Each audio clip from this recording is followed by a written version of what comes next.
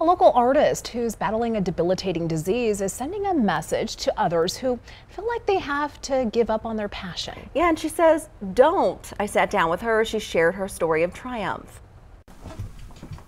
This one I wanted to keep and come back. 71-year-old Rose Gale of Southeast Denver started working on this drawing in 2020, but then put it aside until recently. Sometimes you have to walk away from your art when you feel it's not working.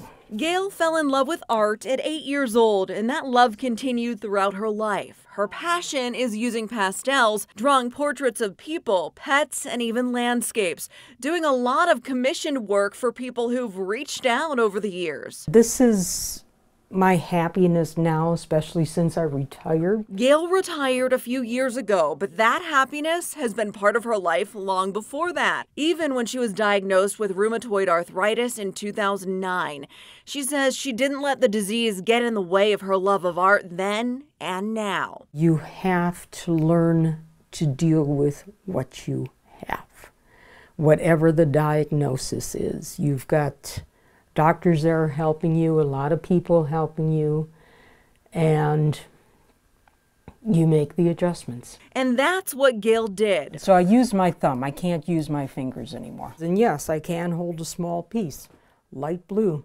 I can put that right there, no problem. Offering these words of advice to others who feel like they have to give up their passion. So you've got to try it. If on the first attempt it doesn't work, try something else, because I want to let others know that you can do it. Don't ever doubt yourself. Keep moving forward. Are you going to sell this picture? Oh yeah, definitely. Yeah, once I'm happy with it. And Gale told me she plans to enter some competitions in the future, get her work back into some art galleries, and then eventually teach art to people in nursing homes and assisted living facilities. Such a great woman and so inspirational. I love her spirit.